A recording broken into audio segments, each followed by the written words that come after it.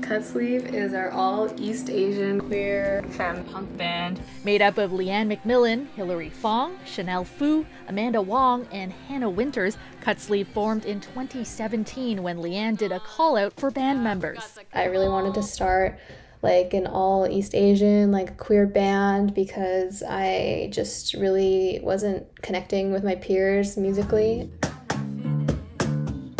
The band's name, Cutsleeve, is a euphemism for queerness, originating from a Chinese folktale, their songwriting drawing on their own experiences and perspectives as young, queer East Asian women living in a Western society.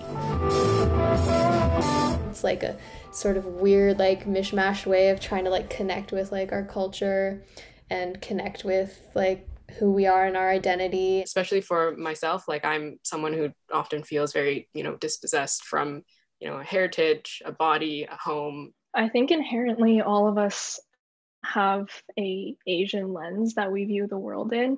So that automatically influences how we write music and how we engage in the world. Yellow Fever, which talks about the fetishization of Asian women, and it's sort of like a comedic sort of take on it. The doctor diagnosed her with yellow fever. I don't think that can be the cure. Durian Eyes, which is about sort of being in an Asian diaspora and not really knowing where you belong or not even knowing where your home is.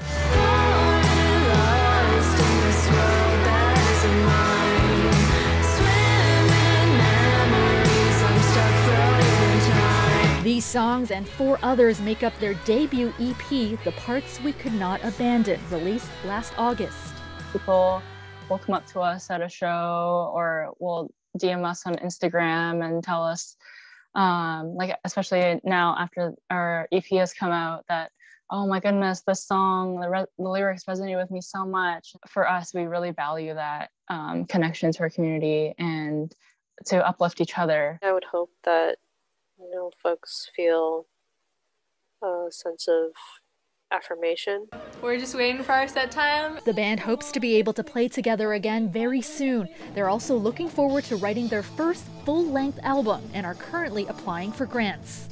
Our music is really a way for me to express myself that I felt that I was limited in the past. It's a method of healing, and so we hope that other people can experience that too when listening to our music. 'Cause everything changes when the way